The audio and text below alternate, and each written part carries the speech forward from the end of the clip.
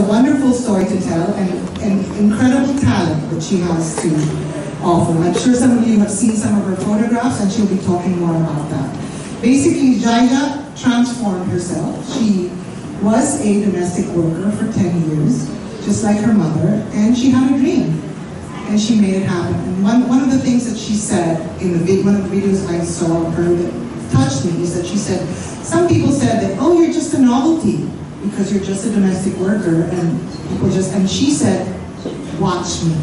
That's all she said. And I thought, if more women would have that sort of vision, saying, you know what, in face of challenge, I have my dream and I'll do it, then our country would be really in a better place. So I think that that is the spirit that For the Women Foundation is trying to encourage. And of course, Jaime, who has so graciously agreed to be our moderator today. We're hoping this is just the beginning. And I think Jaime, I was so grateful for his support, and Lizzie's as well, because she's helping us with FTW Foundation. But basically, Jaime loves, as a student of life, aside from all his corporate responsibilities, which all of you already know about. I don't know if all of you know that he's an avid reader and a student of life, and was very interested in this story because it's a story of human triumph, and I think that that's what he wants to explore. So without going on anymore, I'd like to introduce Xyza Cruz-Bacani in her conversation with Jaime.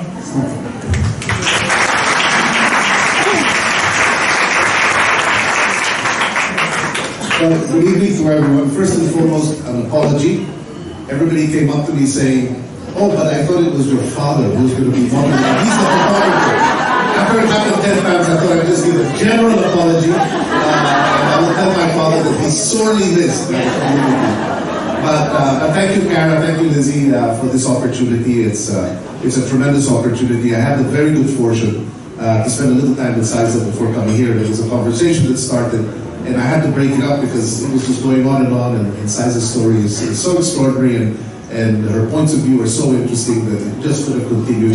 I said, we better stop so we can share this Xyza with everybody else. But let me just start with a little bit of a formal component, which is really the recognition that Xyza has received, because I want her to be the one to tell you her own life story. But Xyza was born in 1987. Embarrassingly, that's the year I got married to Lizzie. You know, so that's the generational difference between us. But as Kara pointed out, she's a photographer and a documentary photographer, massively recognized now. And she's one of the Magnum Foundation's Human Rights Fellows. So, Xyza, I looked up the Magnum Foundation, and the main purpose of the Magnum Foundation is expanding creativity and diversity in documentary photography, and with a push on the long-form visual storytelling. So I looked up the president as well, Susan Maicelas, and an extraordinary person.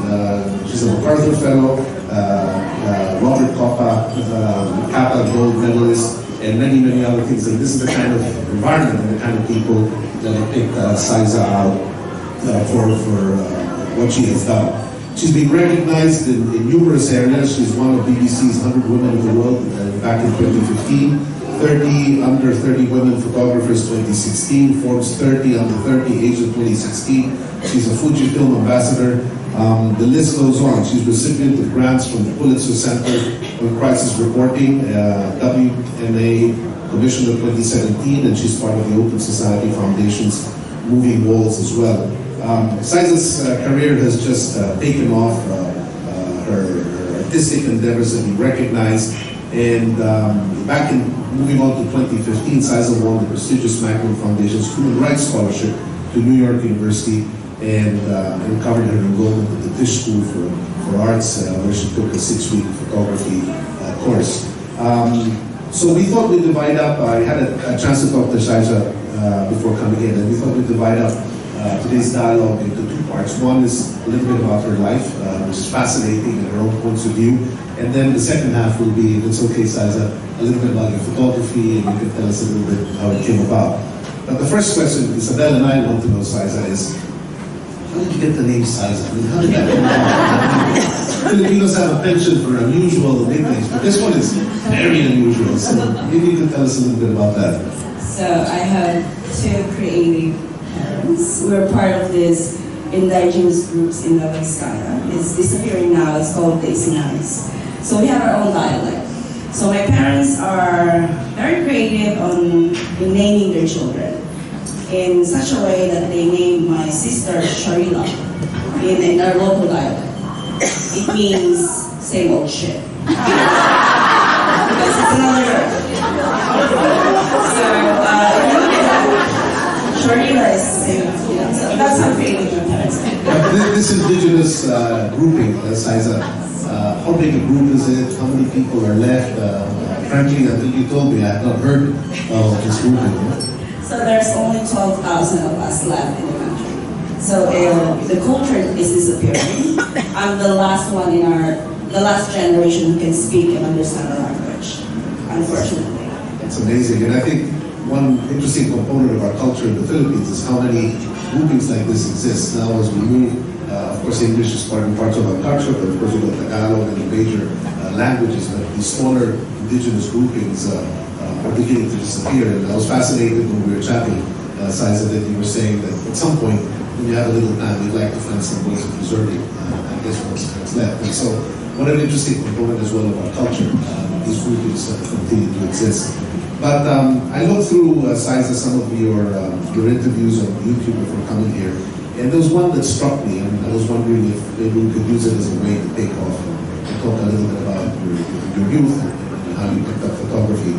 You mentioned in an interview, I think it was a TED Talk in Hong Kong, Xyza, that when we were very young, you used to sit with your brother and look out of the window, and you'd look at the TV in the house next door, and you'd watch TV that way.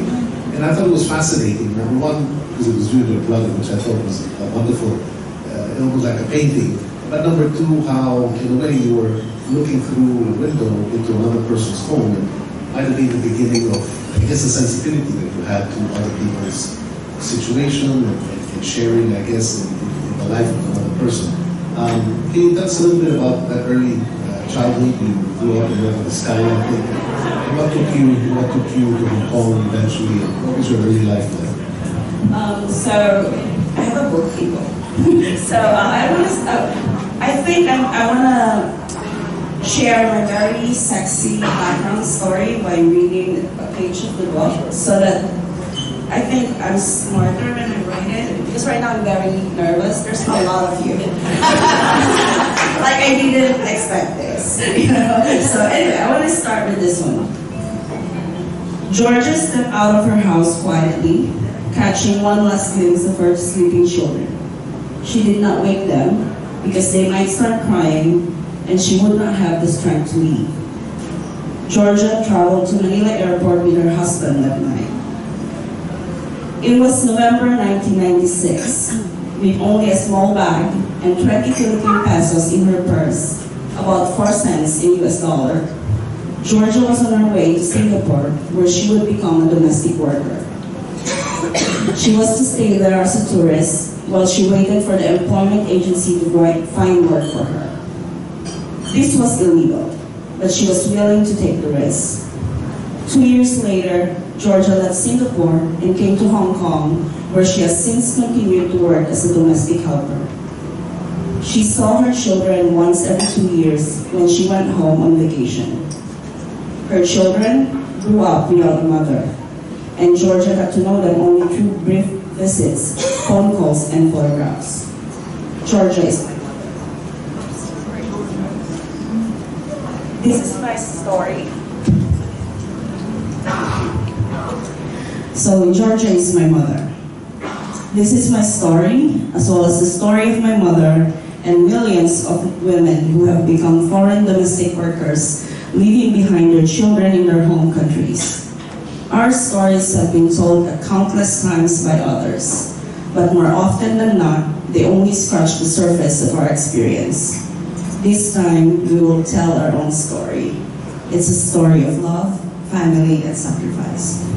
So, my very sexy background story started with my mother, and I was 8 years old at that time. So, at 8, she left me with a responsibility of being a mother to 2 other siblings. They were 5 and 3. So at that time, I have a very big gap of memories. I think the one that you watch, those are the very vivid memories that I have. Watching television with my brother, watching other people eat ice cream. Yeah, so basically poverty bonded us, my brother and I. So my memories of childhood is very sporadic. It's not, I don't really remember a lot because I was so busy surviving and making sure that my siblings survive as well. But I was in our chat. I was fascinated by a conversation we had. We talked a great deal about your mother and the influence she had on you. But we also talked about your father, Xyza, and the love that you have for him, and how he stayed behind and took care of you and your siblings. Can you tell us a little bit about that? You had some strong feelings about that. Clearly, a great deal of love for your father, and a great deal of sacrifice took place. Your mother went abroad, your father stayed behind. But it's also an unusual combination in our culture. But I thought your stories were interesting. I don't know if you'd like to talk a little bit about that. When I was doing the book, when it took us 2 years to put together the book. It's a collection of 2013 to 2018 images. One of my greatest fears was people emasculating my father. Because they switch roles. My mother was the one working, meanwhile my father stayed behind to take care of us. So my fear is people will see him differently, that he's not man enough to be able to provide for his family. So I'm scared that people will say, right, mean, the world can be mean, and as much as possible, I want to protect my parents from the unkindness of other people. So then I realized that I need to show the world that it takes a great man to be married to a woman who's not at his side for 26 years. Basically, one is living in the Philippines taking care of us, the other one is in Hong Kong, Singapore and Hong Kong. And my father never cheated. He invested the money wisely that my mother was sending us, and they're still in love. So I think it's one of the greatest love story that I've ever witnessed.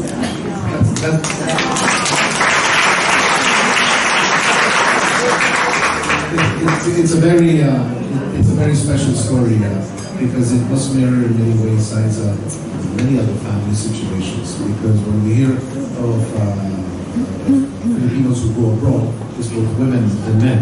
It's not just men. And so stories like yours must be numerous. And to see your perspective on it also, I think, gives us a whole different way, I guess, of looking at human relations, the sacrifices they have to make. It goes beyond the financial component of it. Your stories are special. But then at some point in time, I think you followed your mother to Hong Kong, Xyza. How did that come about, and how did photography then become a part of your life? I actually want to be a painter, but, well, I don't have the talent, unfortunately. I wasn't blessed with that. So when I was 19, my siblings needs to study for university. So you know how the typical Filipino family is, the eldest is the one who's going to sacrifice for the younger ones. So I told my mother, like, why don't I follow you and work with you? Go to Hong Kong as well and work. I think one thing that I want to specify is I chose to be a domestic worker. I chose that life because I'm really bored at school. The one thing that I noticed is school's not for me. Until now, like, even though I go to any university, if you put me in one room, I'm very, I'm stubborn like that, so yeah. And so you go to Hong Kong, you work together with your mother. How did photography start to become one phrase that I loved, I guess, in the various things I read about you, is that you described your mother as a person who basically lived, within the confines of four walls. She worked hard, she sometimes worked 7 days a week, but that you began to see Hong Kong in a different light for your photography, and the way you became her eyes. I thought it was such a beautiful way of expressing it. How did that come about? How did you discover that passion? And how did you start discovering that component in your life? When I first arrived in Hong Kong, I don't have a very good relationship with my mother. So I don't have a very good relationship with my mother because, like I was 8, she left when I was 8, and as a growing girl, a lot of changes happened to me, and I don't have a mom with me. I'm allowed to say this, that when I had, well, it's normal, when I had my first period, I thought I was dying.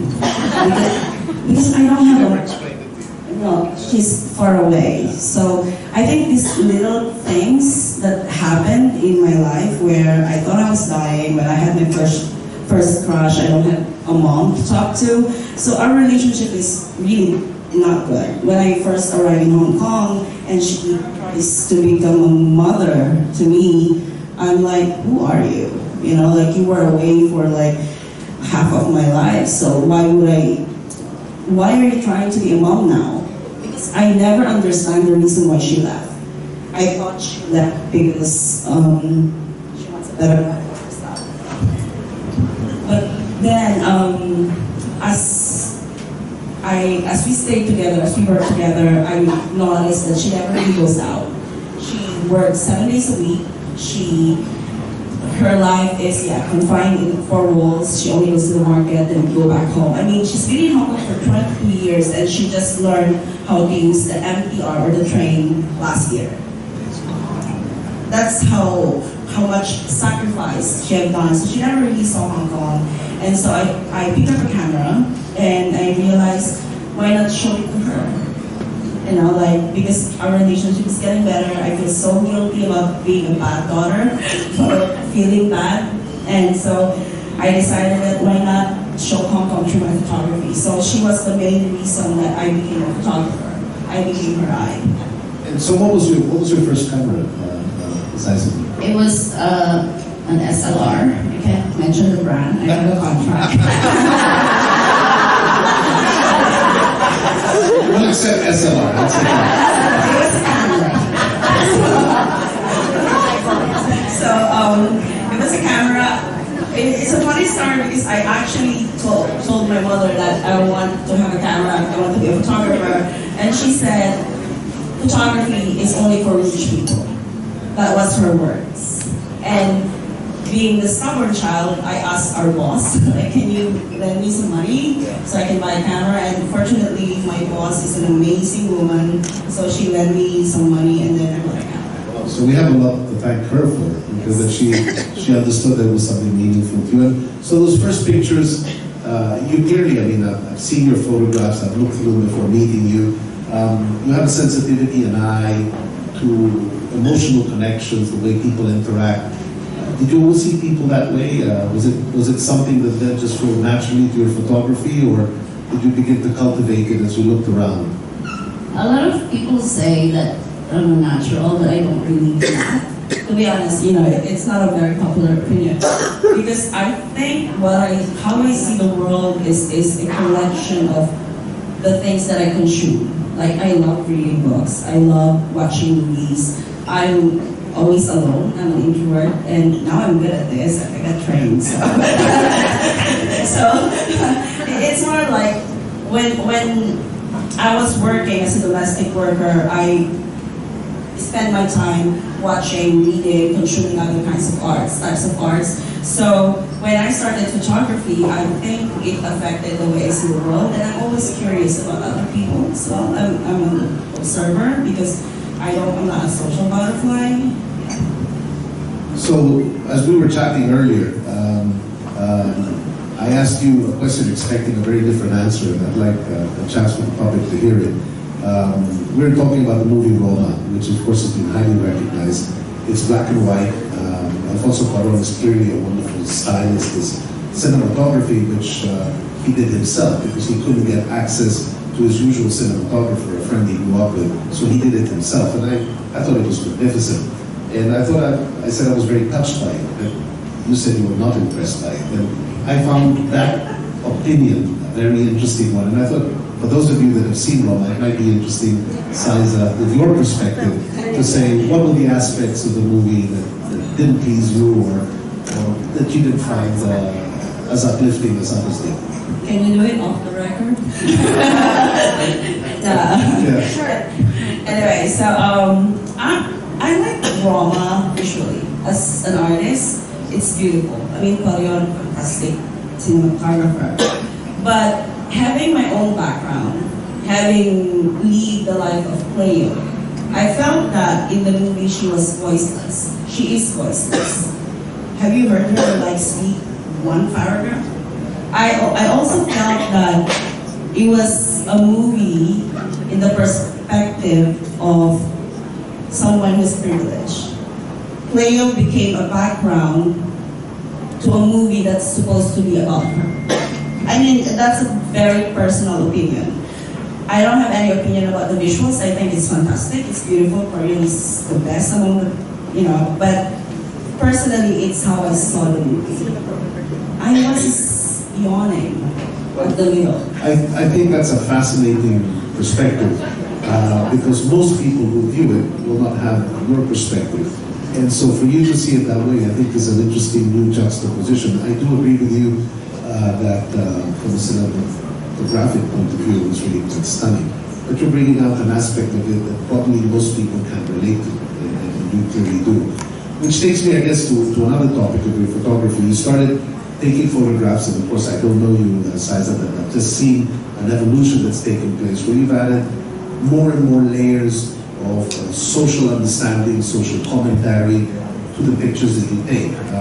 You must have a strong visual eye and an understanding of human beings and how they connect.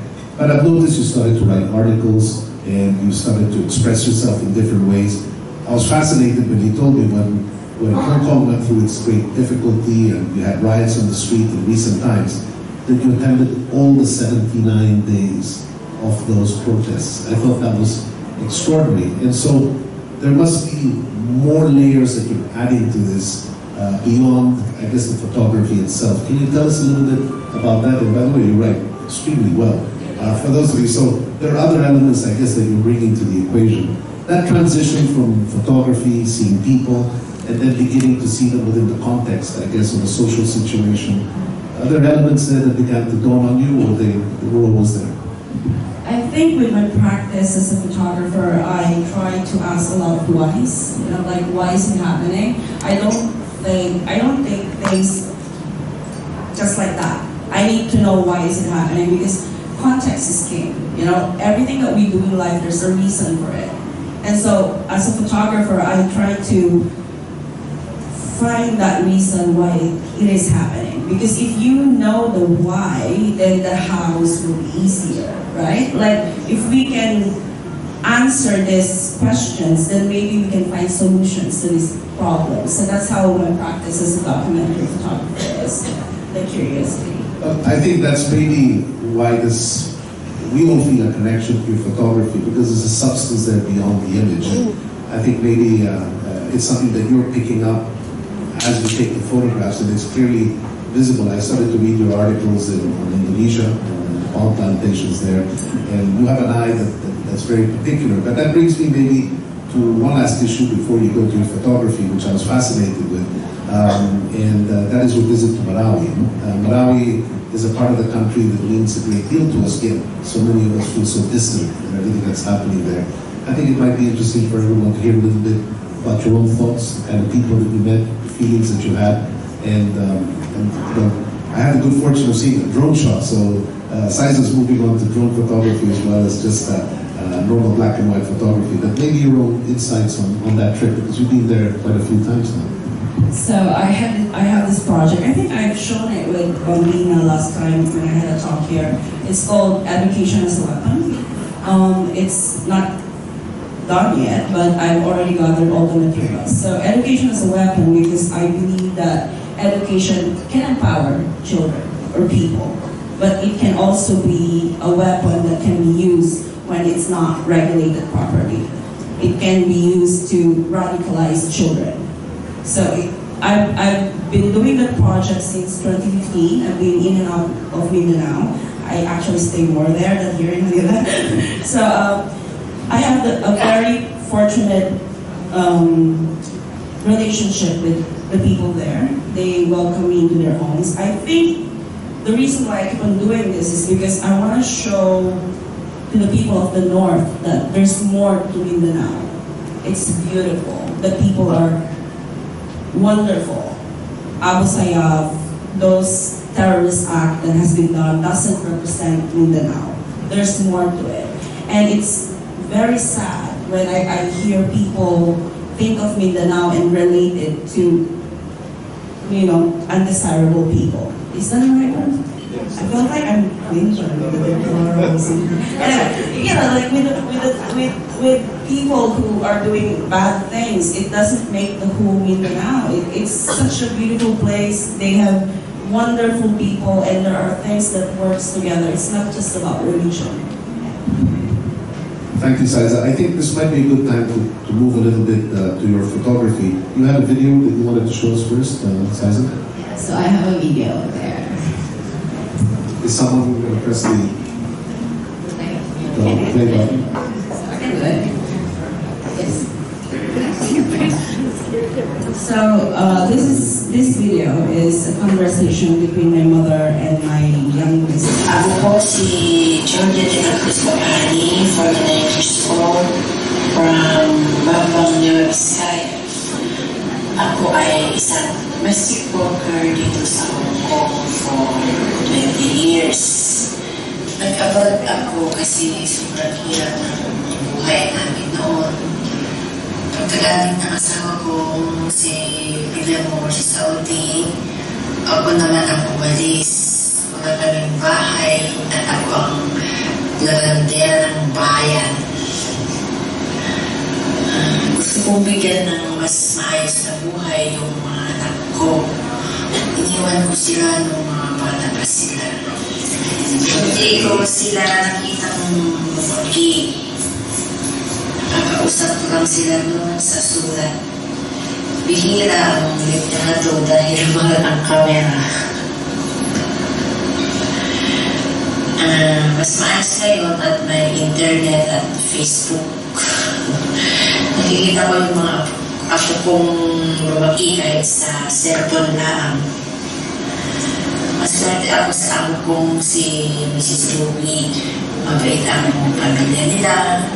Tinuruan niya akong magsalita ng Cantonese.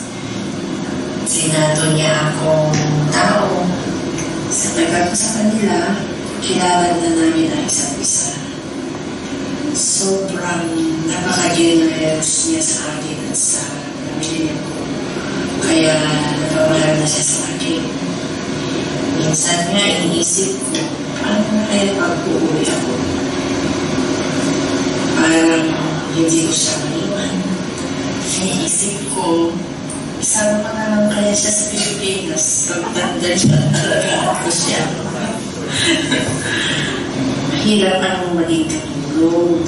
Makikisama pa talaga, pero kailangan mahalin ang trabaho. Kasi mas mahirap sa Pilipinas. Hindi ako nagsisisi na umalis at nagpunta dito sa Hong Kong kasi naiaral ko yung pamilya ko. Siguro kung hindi ako umalis, baka may TV na ako ngayon sa paglalabada. Siyempre, namimiss ko ang asawa ko araw-araw. Ilang taon na rin kami na long distance. Mahigit 22 years. Sanay na siguro kami na malayo sa isa't isa. Maswerte ako sa asawa ko kasi hindi nagloko. Nag-focus siya sa pamilya namin at hindi gastador. Marunong mawag ng pera. Mahirap lumaki ang mga anak ng walang ina, pero kailangan sakripisyo. Hindi alam ng mga anak ko noon kung anong nangyayari sa akin sa abroad. Gusto ko kasi sila protektahan at mag-focus sa pag-aaral. Ang gusto ko na magkaroon sila ng magandang buhay. Sana ngayong malalaki na sila, maiintindihan na nila kung bakit kailangan kong umalis.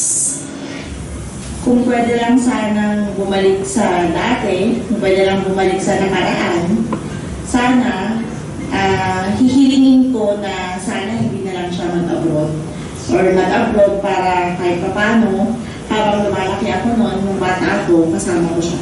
Hindi kayang palitan ng pera yung presence ni Mama mas okay pa rin sana na kahit ipit, na kahit nahihirapan, basta importante nandito siya. Bata ako, sa tuwing umuwi siya, lagi ko siyang tinatanong kung aalis pa ba siya, at lagi nga akong sinasagot na oo daw. Lagi ko naman siyang tinatanong bakit pa siya aalis. Ang lagi naman niyang sinasagot sa akin, kailangan daw para magkaroon kami ng malaking bahay, para mabili namin lahat ng gusto namin, para magkaroon na kami ng magandang future. Lagi ko naman sinasabi sa kanya na hindi ko naman kailangan ng malaking bahay, ng maraming gamit, ng maraming pera. Ang gusto ko siya, kasi ang hirap ng sitwasyon na lumalaki ako na wala siya, na yung papa ko lang yung kasama ko, nandun siya sa trabaho, yung pakiramdam na mag-isa ko lang. Pero nung kinuha niya yung sister ko na nag-aalaga sa akin, doon na ako nagsimulang magrebelde. Na parang pakiramdam ko nun, mag-isa na lang ako, na iniwan na nila ako, dahil pakiramdam ko, kulang ko. Pakiramdam ko wala akong pamilya.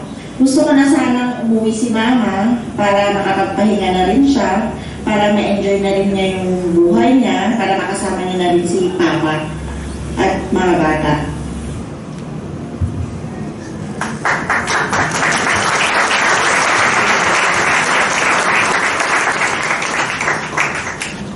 What's beautiful, Xyza, is you gave your mother a voice. And unlike, I guess, Alfonso Cuarón, I have to see the movie in a completely different light. You gave her a voice and a very eloquent one at that. It's extraordinary. Maybe if it's okay, Xyza, maybe we open up. There are a lot of people who came here to listen to you today. This is a bigger crowd as I've seen at this gathering. And maybe, Cara, if it's okay, maybe we'll open the floor up to allow people to ask questions of Xyza at this point in time. Sounds great. Isabella. Right, here comes Bambina with the other mic. We need a mic. Yes. But she has to answer this question. You speak very good English, and yet at the age of 8, you stay home to take care of your siblings. Did you finish high school and did you go to college? I finished high school. I went to university for 2 years. Also, I speak 5 languages. This one may point that out. Yeah. So I speak Cantonese, really good Cantonese. So you have a facility for languages. Yeah, I think it came from the being part of the indigenous groups, because we speak Ilocano, then our local dialect, then English and Tagalog, then Cantonese, and a little bit of Bicolano here and there. Thank you. All these layers about the size that keep coming up. Other questions, I think, at the back there, Bambina?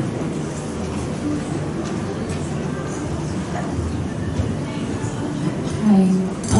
If you could name top 10 countries you would like to go to photograph what is happening there. If you had like a limited budget, where would you go? What countries would you focus on? Unlimited budget. That's my dream. Well, my top country would be Philippines, because I think we have a lot of stories that the world needs to see. Second one is I'm very fascinated with the Arab world. Actually, I have a project in the Gulf areas. The third one is I only have 5. I mean, Indonesia. I want to go back to Indonesia. It's a very wonderful place.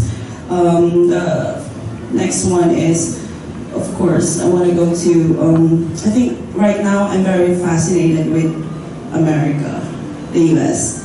I think there's a lot of stories there right now that we need to, know. And mostly Asia. I think it's time that Asians, we tell our stories to the world. It's our time to be able to tell our own stories. Yeah. Can you tell us a little bit about the process of your photography? So you said you purchased your first camera. So when did you go out? And you said you also initially said you wanted to take photos for your mother. But when you first started going out into the city, what caught your eye, and how did it become that process of the pictures that you then proceeded to take, and how did it get recognized? How did you become aware of it?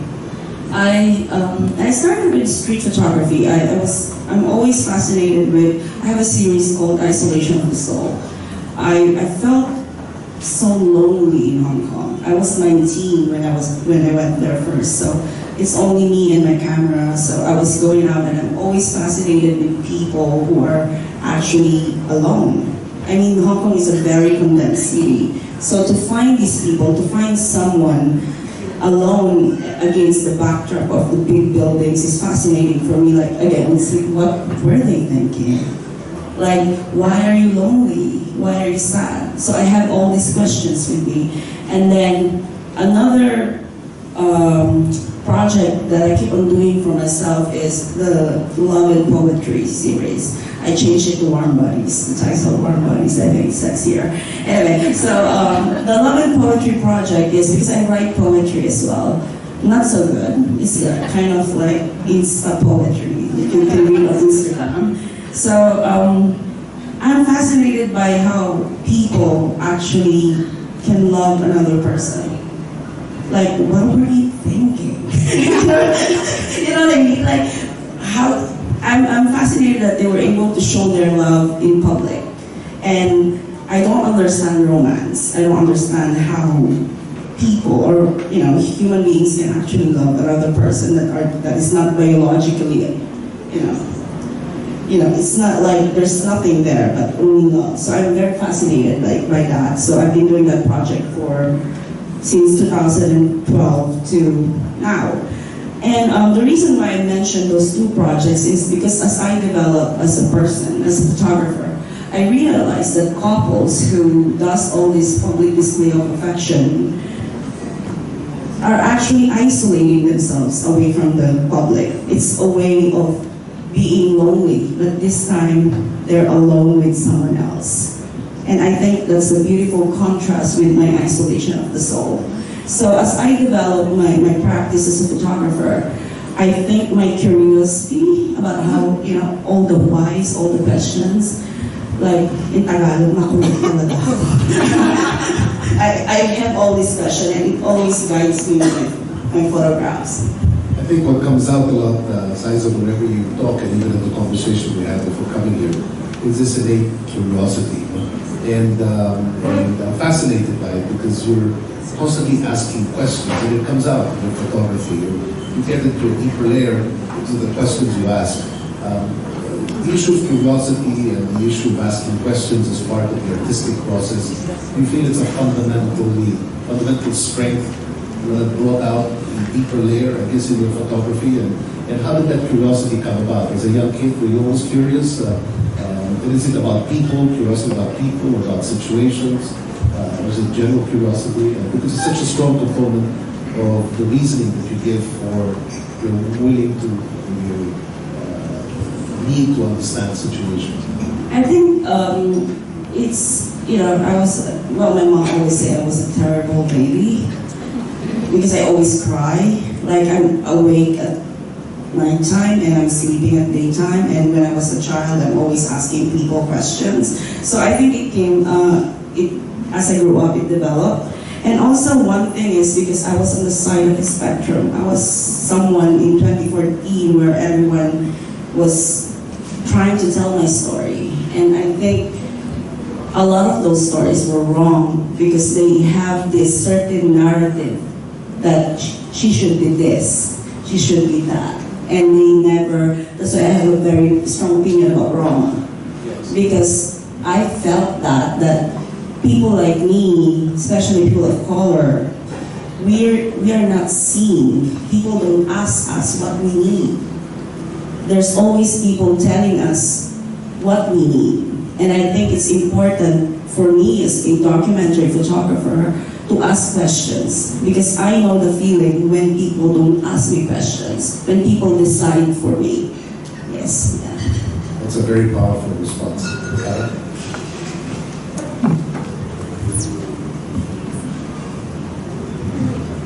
Yeah, perfect segue from what you just said, Xyza.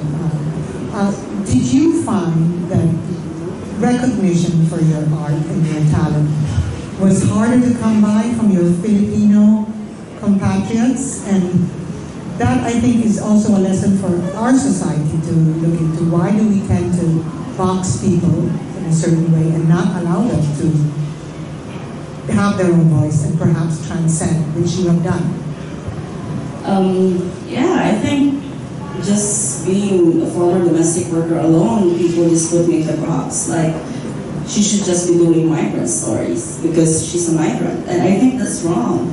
And when it comes to recognition, I find it really sad that it's so hard for me to come home in the Philippines. I have that itch right now.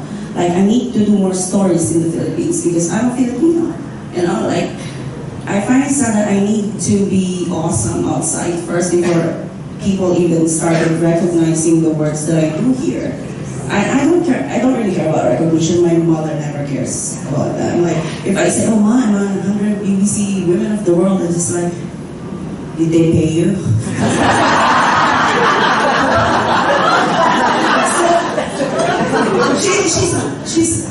She's always like that. So for me, recognitions are just, it's not that important, but it's important that we pave the way for creatives, for artists, for Filipinos to dream that there's more. You know, that they will be able to create, they will be able to be someone else in their own country, that they don't need to go out just to be recognized. So I think that's my point there. While others are putting up their hands, Xyza, clearly people have also been kind to you. You mentioned the first camera you received. Have people generally, have you received help and kindness from many unusual sources? I'm curious about that because I'm a great believer that I think one should help whenever one can, and if you create a culture of helping, somehow things come back to you. Did you have any experience of that kind in your own upbringing or in the situations you found yourself in? My father always mentioned this to us, even though we're all grown-ups. You should always help other people, even though you don't have anything, because you don't want to be in a position where you're asking for help. So you want to be that someone who's opening doors, rather than someone who's shutting doors. So, with my journey as a photographer, I'm very, very grateful to all the people that helped me. Like, I got discovered on Facebook. Can you imagine that? Facebook is evil, but someone saw my works on Facebook, and they were like, okay, let's send your work to New York Times, Rick Ricora, and then it started rolling from there. So I think what everyone of us can do is try to be kind, because it doesn't hurt. You don't know, you'll never know that one person that you saw on Facebook who had a wonderful work, you send it to someone like, hey, I saw this work, then that person will be, will be someone else. So just keep the ball rolling, the ball of kindness rolling, yeah. Thank you. I think there were some questions.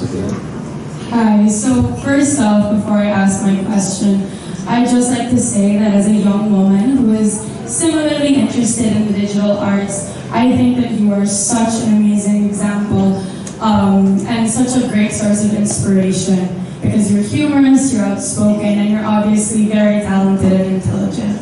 So thank you for being who you are.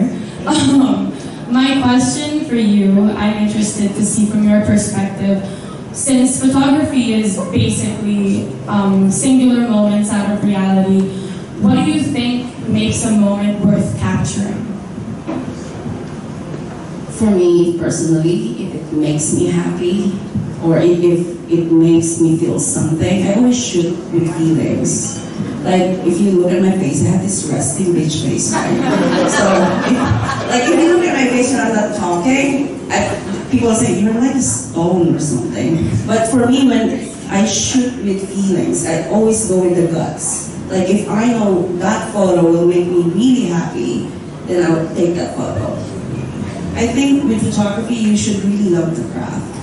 You don't, if I can say something to younger generation, stop caring what other people will say. you need to do it because you love doing it. Yeah. Thank you. First of all, yes, thank you for sharing your inspiring story. I'm hoping to see more of the work. I don't know if it's in the cards to see it on the screen, but I'm hoping at least that you'll speak to the work in terms of themes. You talked about isolation of the soul. Is that a show? Is that something that runs through all your work? Yeah, how is that a book?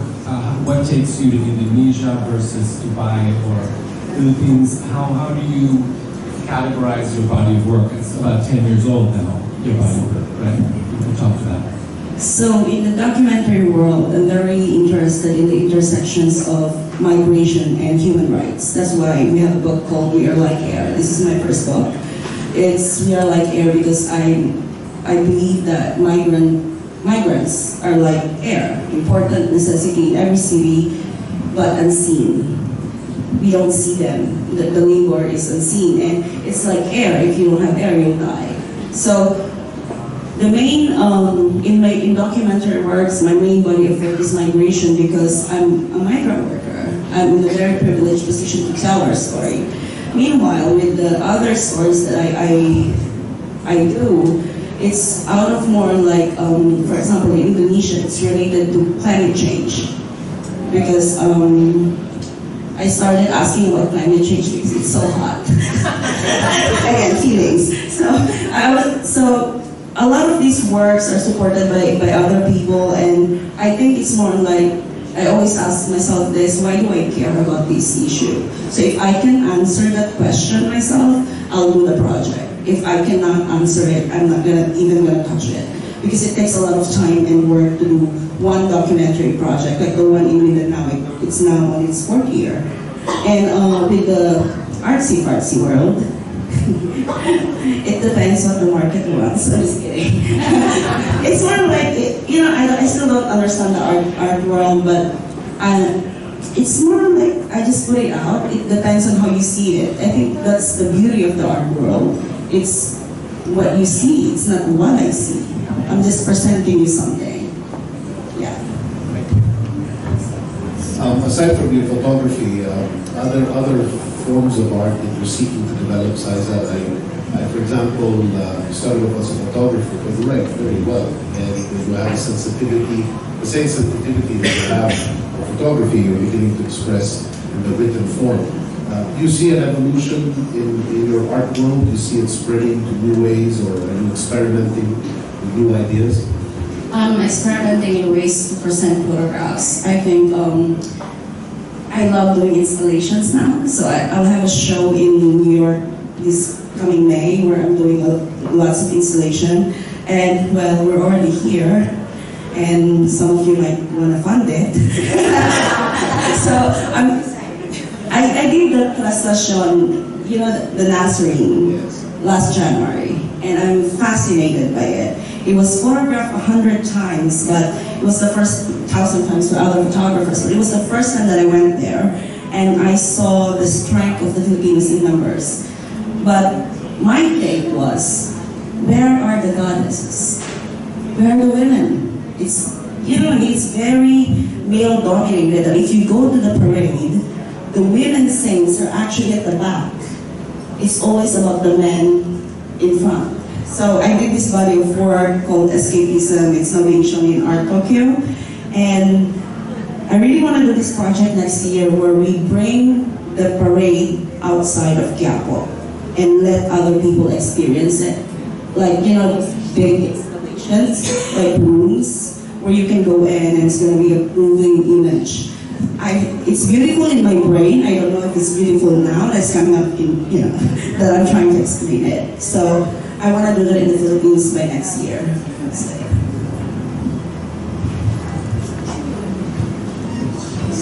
My question might be very sensitive. You were very fortunate and blessed that your family stayed together when your mother went abroad, and that you were able to reconnect with your mother.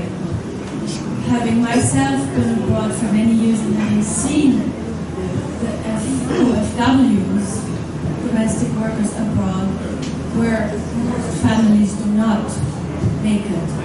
For every one that makes it, the other one blows apart. Which saddens me immensely, being very close to the Filipino community abroad. And sometimes I really wonder whether the sacrifice that the person takes going abroad, it's worth for what happens afterwards, 5, 10, 15, 20 years down the road, when there is no relationship between the children and the mother or the father, and sometimes the money is not invested wisely back home. And when I see, I live in Monaco, so I see children from the Philippines asking, for Christmas, very expensive Nike shoes, and the domestic worker in Monaco has to work 100 hours sometimes to pay for these shoes to send them home. And they don't realize the sacrifice it takes at the other end. And this enabling sometimes, it's because it becomes a way of enabling if the person back home is not fully aware of the sacrifice.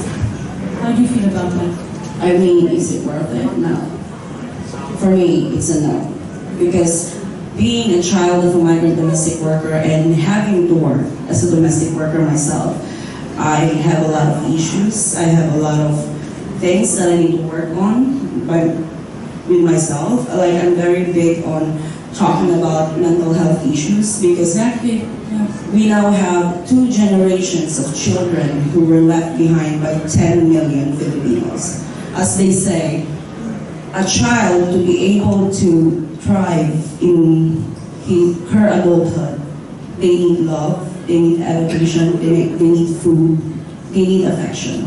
It's like the 4 most basic things that a child needs. And if we're not able to give affection to these children, what's the future of the Philippines? I mean, no mother should ever leave their children behind. And when it comes to those expensive things, I'm always advocating to my fellow migrant workers, you need to tell the truth to your children.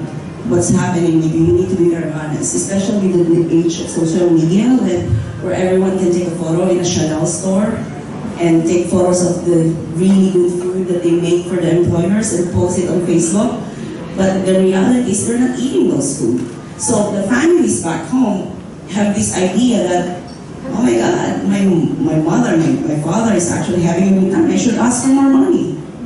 So that's the reality. But it's the dysfunctionality that then, as you say, 2 generations down, it perpetuates and goes on and on and on. Yeah, thank you very much for your honesty.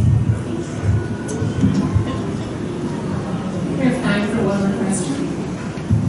Hi, Xyza. It was a very inspiring story. I would just like to ask, because we have a lot of struggling photographers here in the Philippines. It's an industry that's very hard to succeed in, and because we get a lot of freelance jobs and stuff like that, it's not reliable. It's not like, oh, we'll eat tomorrow like the way we ate yesterday. So I guess my question is, in your case, when did you realize that your passion is turning into something else? That your passion is way bigger than you expected or planned it to be? Is there any defining moment? The most defining moment is when I got fired from my job. Which job was that? They fired me, so I was like, I have no choice. It was a funny story.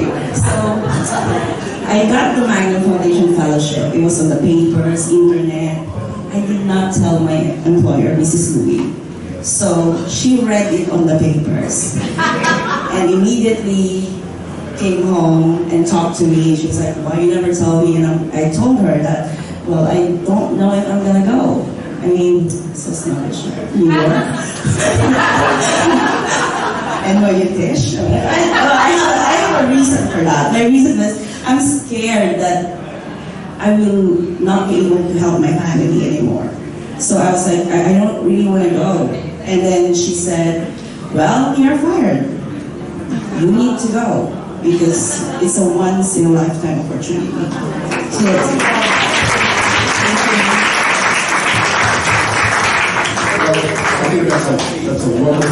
once we wish to finish this. Xyza, I think on behalf of all of us here, let me congratulate you for your sensitivity, for your frankness, for your curiosity, boundless curiosity, for your love of family, for your respect for people, for your pride in yourself, and finally for your pride in your country. It's been a great pleasure. Thank you.